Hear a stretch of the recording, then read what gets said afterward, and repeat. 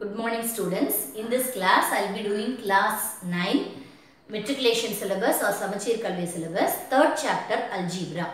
Exercise 3.9, first subdivision already I have completed. 6 sums were there, already I have completed.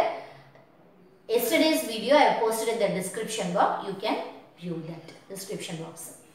So second sum, find the GCD of the following. Okay, previous sum is also GCD only, this sum is also GCD only. So, variety of sums they have given. Okay. So, first one is 2x plus 1 and 5x plus 2. So, for this, we are asked to find the GCD. So, 2x plus 1. Okay. So, when we want to write this, we can write this as 2 into 2x plus 5.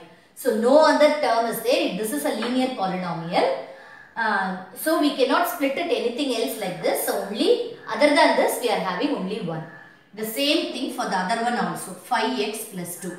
So, for this also 1 into 5x plus 2. This is the thing given. So, GCD for these two terms is only 1.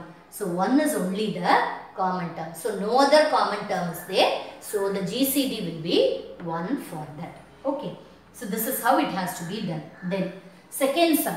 So, in this one, in exponents it is given, that is in power few values are given. So, a power m plus 1. So, how can we split this and write? We can split this and write it as a power m into a power 1. If the base are equal, we can add the powers. So, base is a. So, if we add the powers, we will get m plus 1. So, a power m plus 1. We can split it and write it as a power m into a power 1. Okay. Then comes the second one. A power m plus 2. So, this one, the same thing. A power m into a power 2. So, that a power 2 also, we can split it and write it as a power 1 into a power 1. So, if we add all these things, base are equal. When we add the powers, m plus 1 we will get m plus 2. Okay. Then, a power m plus 3.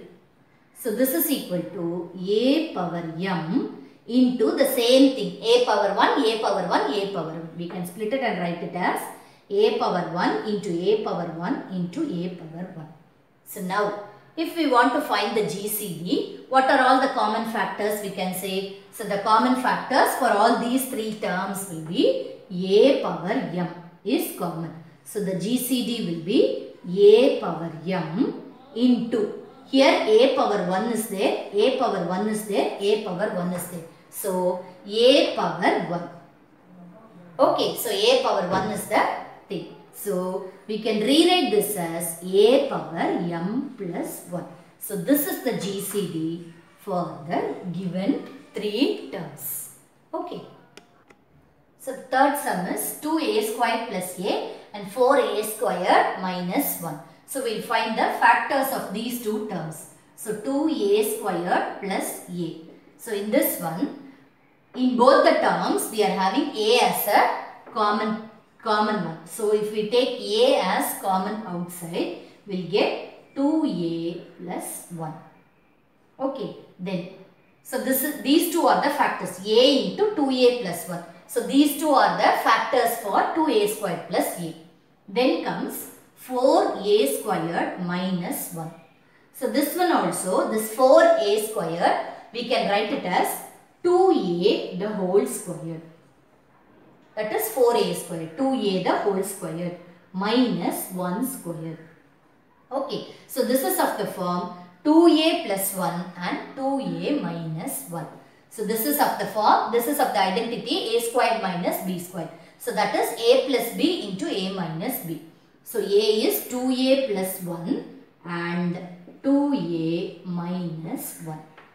Okay. So, now we will write the factors of these two terms. So, 2a squared plus a is equal to a into 2a plus 1. Then, 4a squared minus 1, for that 2a plus 1 and 2a minus 1. So these two are the factors. Okay.